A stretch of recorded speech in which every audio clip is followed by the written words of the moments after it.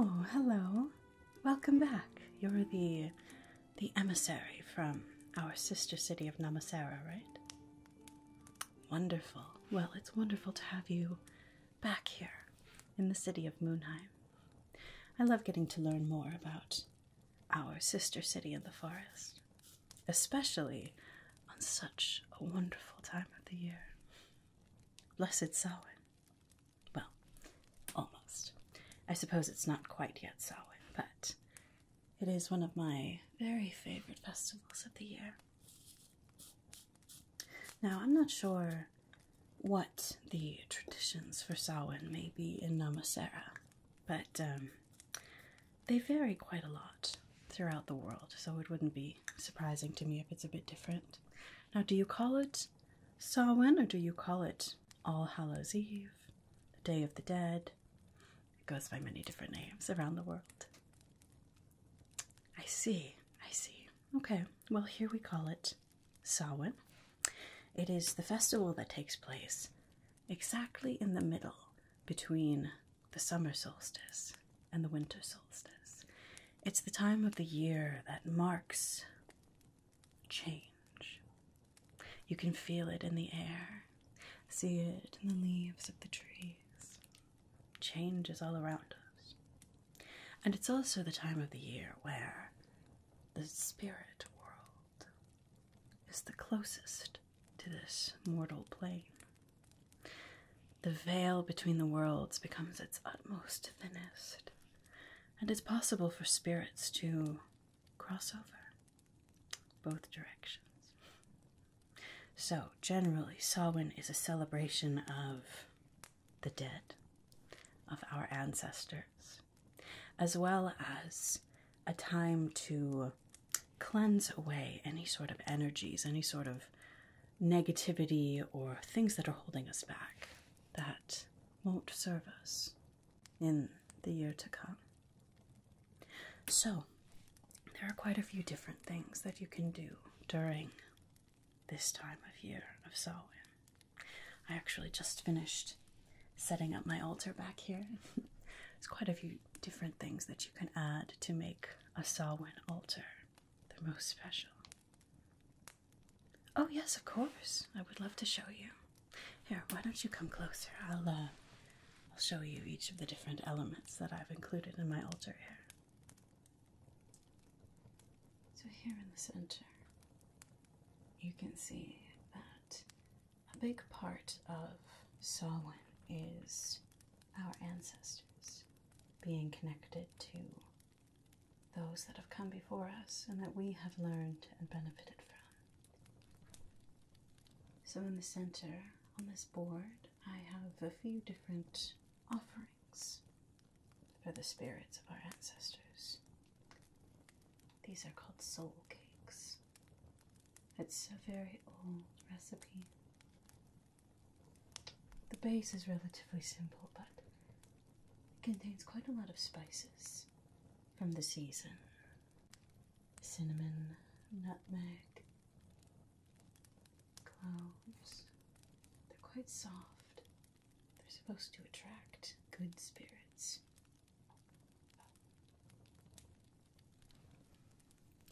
Now, tradition says that these soul cakes, they're relatively simple, but they are said to attract spirits, the good spirits, the spirits that you want to be visited from this time of year, your ancestors, those that have come before us that we owe so very much to.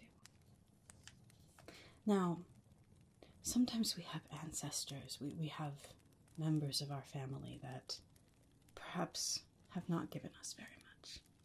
Family that has caused us pain. It's possible, of course, for such family members to also try to cross over. But oftentimes I have found that once a soul crosses over to the other side, they gain quite a bit of understanding. You know, I've had actually a member of my family contact me through a medium and apologize for the different things that they did that they thought, that they pushed onto me when I was a child. It was quite encouraging. Of course, that doesn't always happen, but it's good to know that even in the next life, we can continue to learn, to become a better version of ourselves.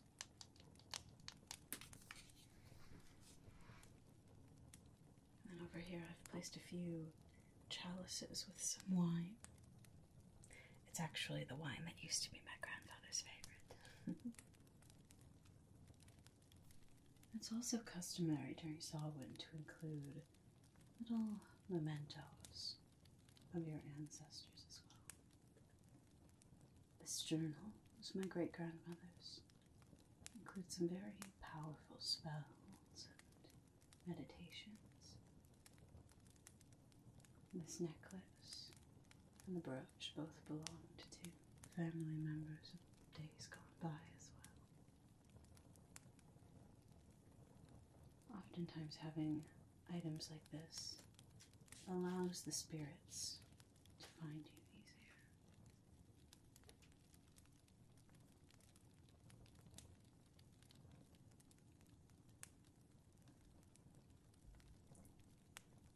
Black is often a color that's associated with Samhain at this time of year. I've got some black candles here in my candelabra. Black, although some people see it as a morbid color, it actually in magic is the color of protection and of banishing negativity. So on Samhain we light black candles to both protect us and to ward off any mischievous or unwelcome spirits. Now, many people see the skull as a symbol that, well, it could make them a little bit uncomfortable. They think of it as morbid or dark, but really, a skull is a symbol of those that have come before us. The skull is obviously where we house our mind, and so it is a symbol of knowledge, generational knowledge, and wisdom that is gained through the ages and through old age, you know, the wisdom of a life well lived. And it's also, of course, a tribute to other spirits as well. Some people don't like to be reminded of their own mortality, but it's simply a fact of life. And in my opinion, death makes life more meaningful. Knowing that we only have a finite amount of time in this world, it helps us remember to use the time that we have to the fullest. Now, Samhain is also a very spiritual time, a time used very often for divination. So I have a few different things out here that are associated with my practicing of divination. This is my scrying bone set. As you can see, it's not all bones. Some people have sets that are just bones, but you can also include little items that speak to you, that mean something to you, and then they mean different things in the reading. So I have quite a few bones here with different runes on them, each that mean something different. But I also have a witch's burr, a ring,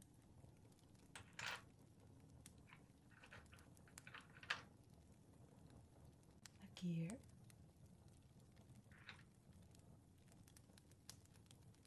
a piece of cotton string,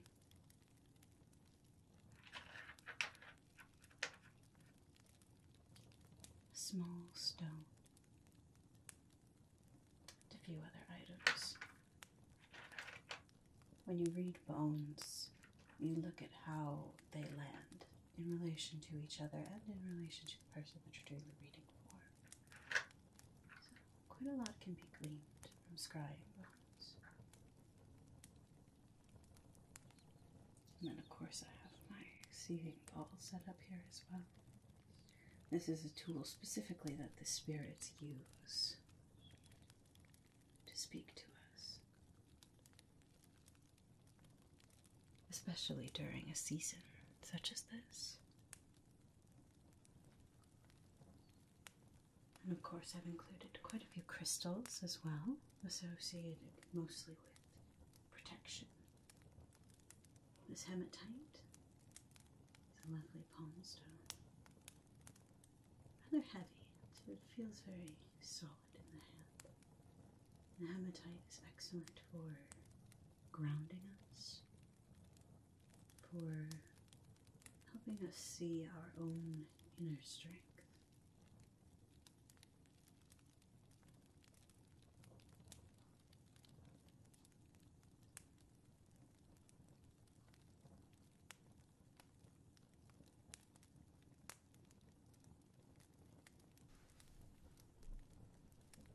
This is one of my very favorite crystals.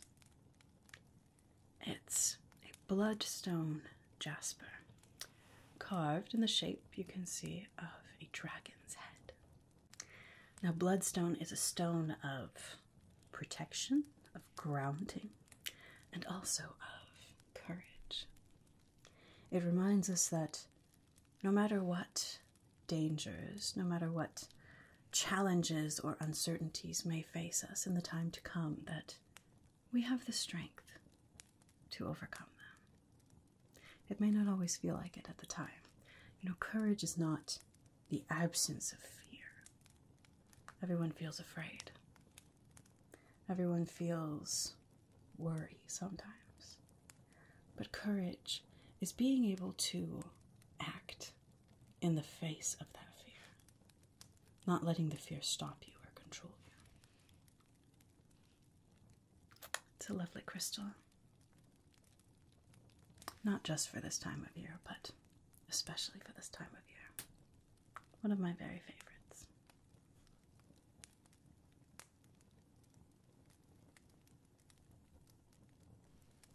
So, there's a bit more about my altar here. Now, I was actually just about to partake in another little tradition that I do this time of year, if you would like to be part of it. Wonderful.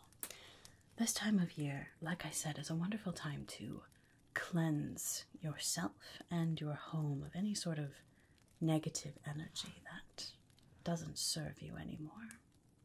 So I was going to light a spell candle to help cleanse the home and to also sort of cleanse my mindset. Okay, yes, of course, I would love for you to be part of that. The first step is to brush our candle in a little bit of oil.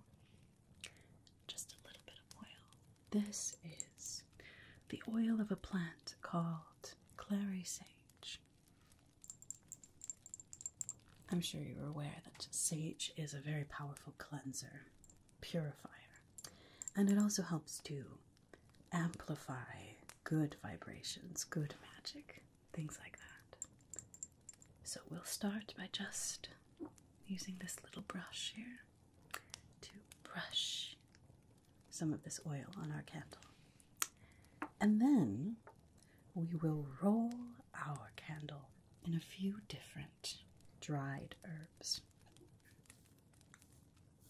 Some lavender.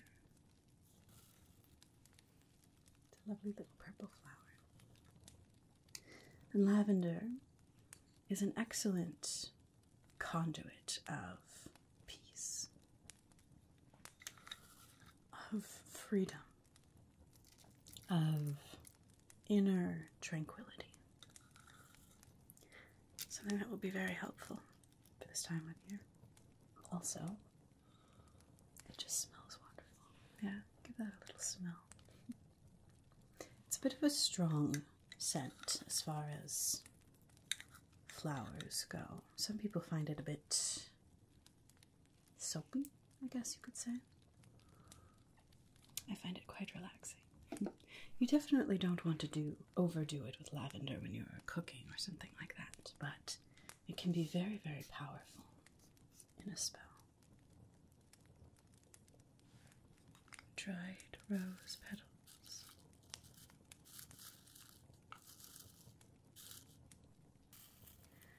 Now, rose is an herb of love. It symbolizes self-love, as well as love in relationships. Not necessarily romantic, but just a sense of compassion, understanding, harmony with those around us.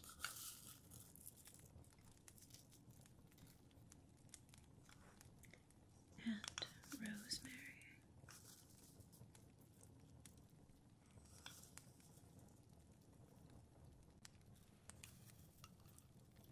Rosemary is also a very powerful cleanser. It can help to heal quite a lot of different ailments, and also can help to purge us of negativity, anxiety, worries, anything that may hold us down.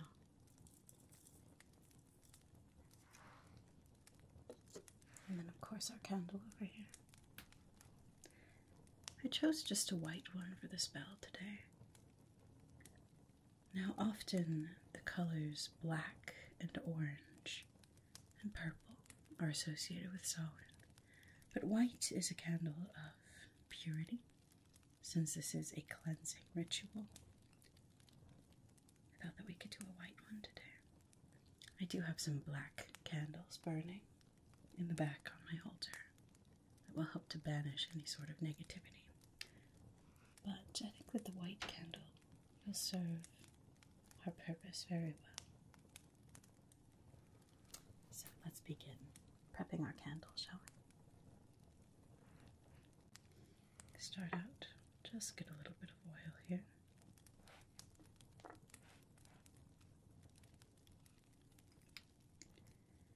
Just drizzle it onto the candle.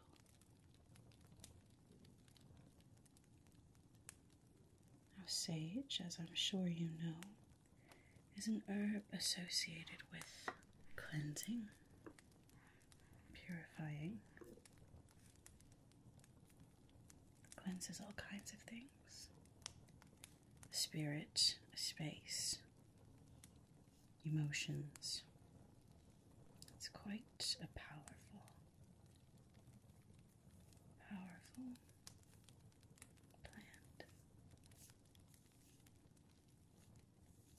There we are. Now that our candle has the sage on it, just put it back here for just a moment. We're going to take out a tray. There we are.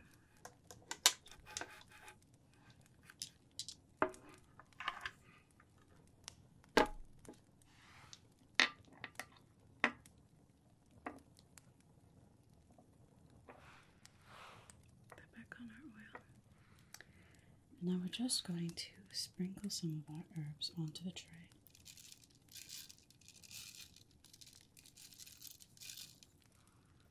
Lavender, peace, serenity,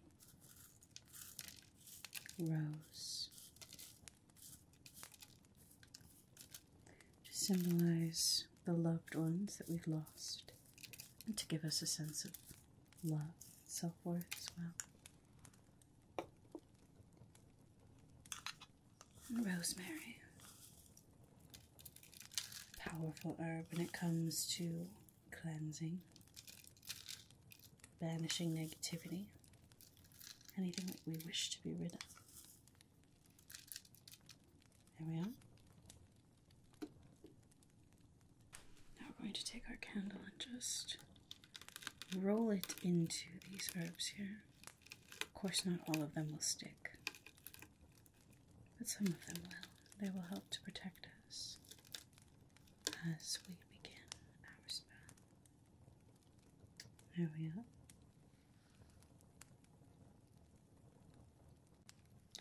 Now with the rest of these, we're going to make a ring of all of these wonderful herbs.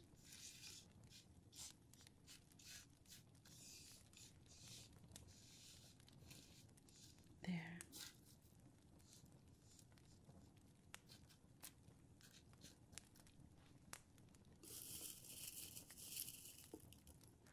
Fill in a little bit more where needed.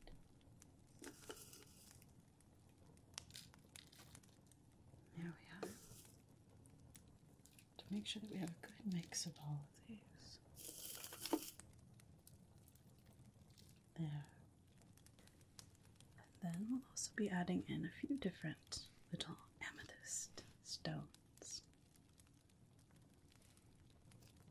I've chosen to use some polished stones today. I have some other crystal clusters, but the smoothness and the nice weight that these had in my hands, that was speaking to me today. So we're going to place some amethyst in here as well. Amethyst is a crystal, as I'm sure you know, that helps to cleanse, to balance, to free our minds of anything that may be holding us back. It's a very, very soothing and powerful stone.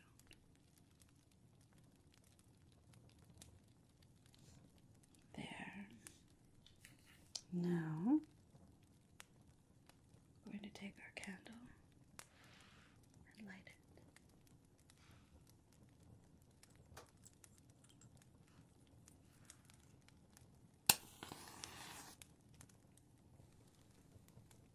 There we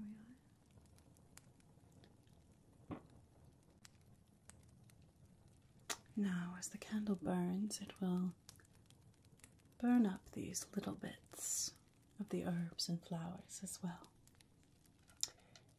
And it will help to cleanse our space and also our minds, so we can begin this new chapter of the year on a good front. Now, if you would like, there is another bit of a tradition that I do as I'm watching the Samhain candle burn. I like to take a bit of parchment and actually physically write out some things in my life that I would like to cleanse. Whether that's different worries, different things that I've been focusing on that just haven't been, a good use of my energy. Things like that. Sometimes it helps to actually physically do it and be able to visualize it. And then I take that little bit of parchment and burn it in the candle. And watch the candle take away that burden from me. Would you like to do that? Wonderful. Yes, let me get my parchment over here. Here we are. Here's a quill for you.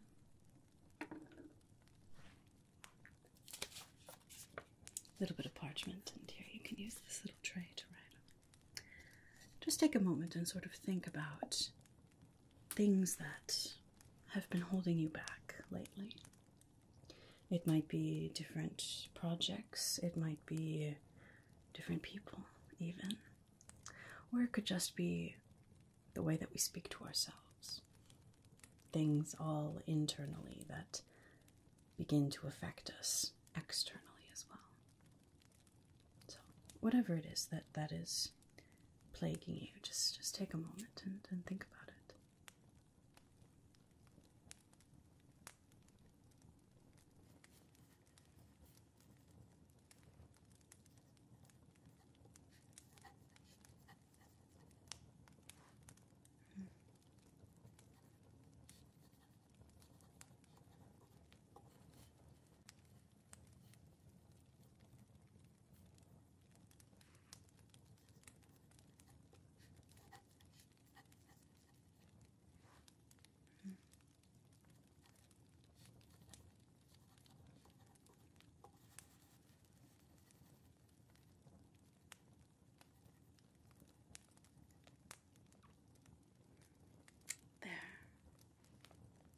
Are you finished? Alright, good, me too.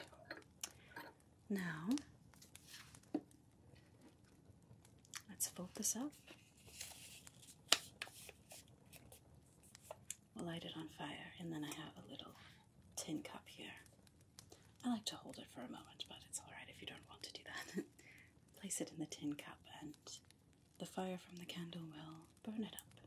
Remove any of those negative things from us.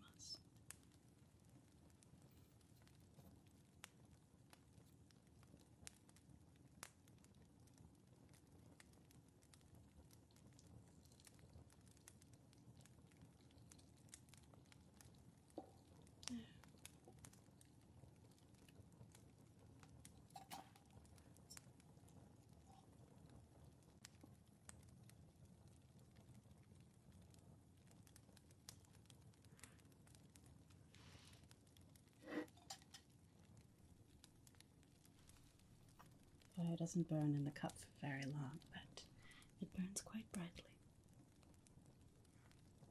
cleansing us of whatever it is that doesn't serve us anymore.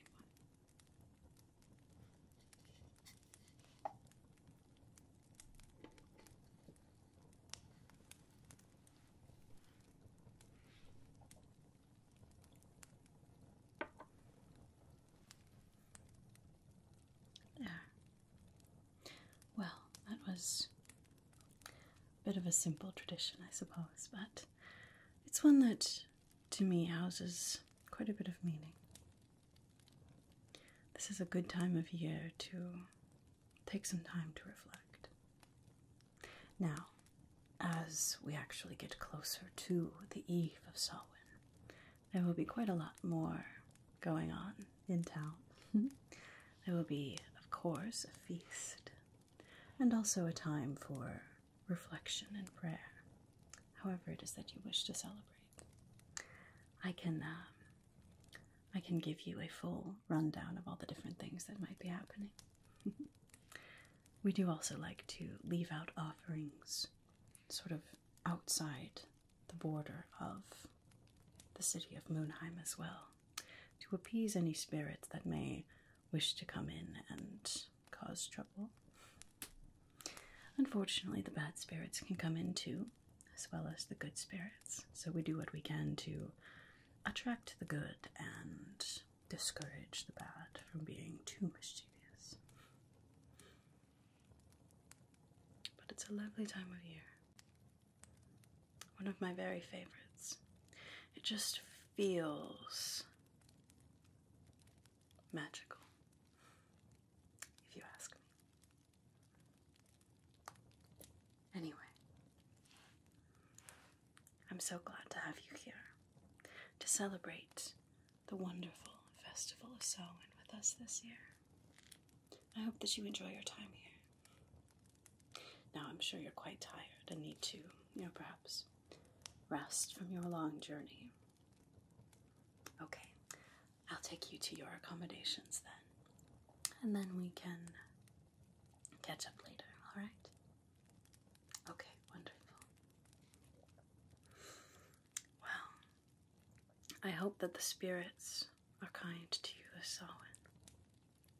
That you leave this time of year free of any of the negativity that may be holding you back. And perhaps gain a bit of wisdom as well from those